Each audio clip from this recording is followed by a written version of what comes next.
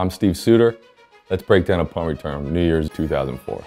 Stadium in Jacksonville. In fact, extra seats added today. A crowd of over 80,000 expected for the Toyota Gator Bowl, matching Maryland and West Virginia.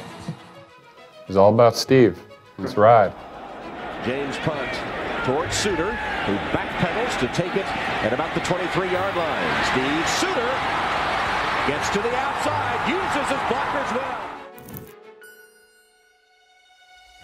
The team I hated the most was West Virginia.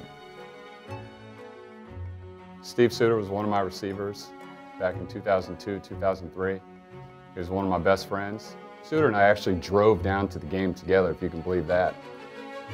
We took my mom's old Acura SUV and we spent a lot of time together in the car that drive down.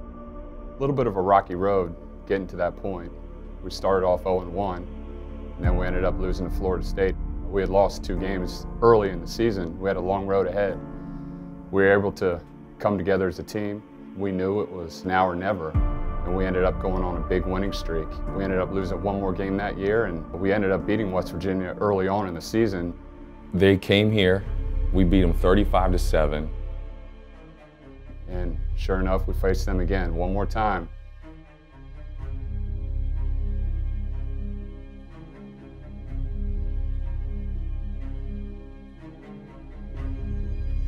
We go into a restaurant and there's nobody there. We say, great, we'll get a table. Took a table, sat down right away, and started enjoying our company and enjoying our meal. Well, halfway through the dinner, there must have been a West Virginia event that took place earlier in the day that had just let out. Well, the floodgates opened up. And it is packed with Mountaineers.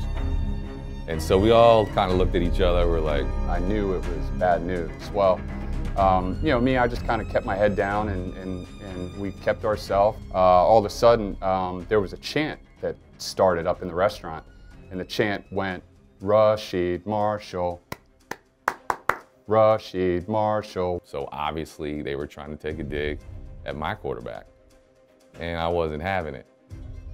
We had that coaching change, and Coach Rodriguez and I didn't really mesh. He saw a different side of the game than I did, and I knew that I could play. I knew I was talented enough to play at that level. Unfortunately, he didn't really give me the opportunity to play at that level, and I went from starting under Don Nehlen to not even seeing the field. When I thought that there might be an opportunity for me to come home and play at the University of Maryland in front of my family, friends, hometown, it was a no-brainer. So after a couple of chants, had some choice words for everybody in the lobby, very loudly. They wanted to fight the crowd.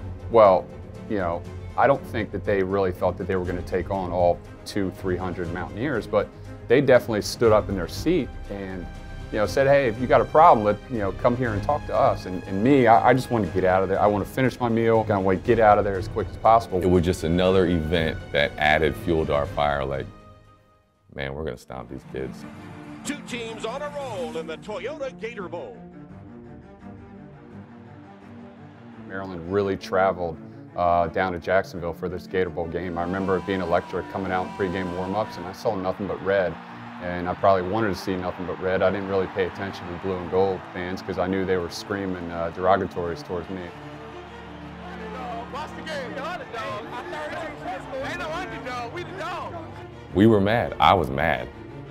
You felt disrespected because they played a Miami team that year that was all world, and they played them tough. They didn't even beat them, but they played them tough.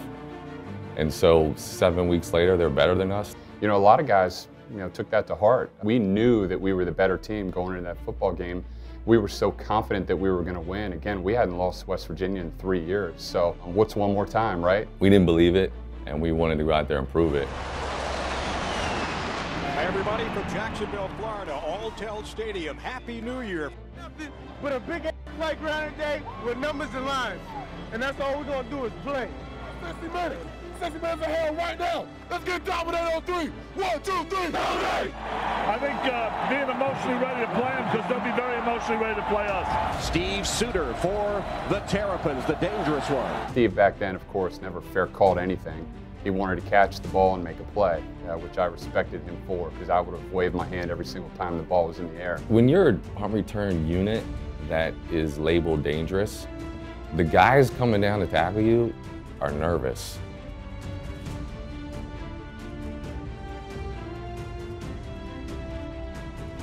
I don't know what it was. The punt prior to that, I only returned it like 5 yards. They pinned me on the sideline. Man, these guys can't tackle. So next time I get a chance, I get the ball in my hand. It could be good. Let's fast forward. But I take a knee, and Bruce Perry, great running back for us, comes over and takes a knee next to me. And I'm not exactly sure what we were talking about, but then the third down play happens. And I just looked at him, and you don't say this often because the percentages are so low. But I looked at him, I said, Bruce, this is going to the house. Tried it out on the field, and sure enough. It's the quick snap before Maryland can get set. Backpedaling is Suter. Looks up to take it. He'll get it at his own 23. Up to the 30, to the 35, to the 40. Running for the sidelines, the 40, the 45, midfield. Guys on that play always block their butts off for me. And that goes into them knowing I never fair caught a punt. So when we go out there, give me all you got, because I'm going to give you everything I got. And you know it's not going to be for a wasted effort. If you try to block your guy as hard as you can, I'm bringing the ball back. So that attitude of that team and that punt return unit, it was just, we knew every time we had a chance. The 45, the 40, Suter down to the 35, the 30, 25, 20, 15, 10, 5, touchdown, Steve Suter, 77 yards. Wow! You could see that coming. West Virginia out-punted its coverage. A big, high, deep punt. It gave Suter way too much room to maneuver. That was probably a 4-6 running into the end zone, not the 4-3 I was known for, because there was no reason to get any more winded. There was nobody there. I think it's Curtis, Williams, it was Ani, and it's Ray Custis, those three guys that were out there waiting for me. Some guys just have a knack. You make the first guy miss.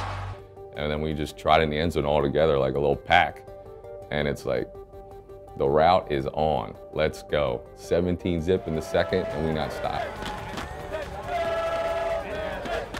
Back then, Steve had his left wrist taped, and on his wrist it said Dad, D-A-D. And nobody really knew what was going on back at that point in time, but Steve had told me on our 15-hour trip down to Jacksonville that his dad was actually sick at that moment, and that was the first game that his dad had missed his whole career. I remember being like, my dad. So it was cool. Those kind of plays are devastating. A special teams touchdown hurts, and we liked hurting them. After Steve returned the punt, you know, it wasn't time to relax. I really wanted to make a statement. Even though Steve running that punt back was a huge momentum kick for us, I wanted to keep it going. I mean, I wanted to go back out on the field and continue to work and operate. But I knew we were hitting on all cylinders that day. I mean, when you score, you know, running a punt back and having the day that we did, you know you're going to put a lot of points on the board. And I was excited to go back out. Every single series, I couldn't wait to go back out on the field and really show those Mountaineers how I can play.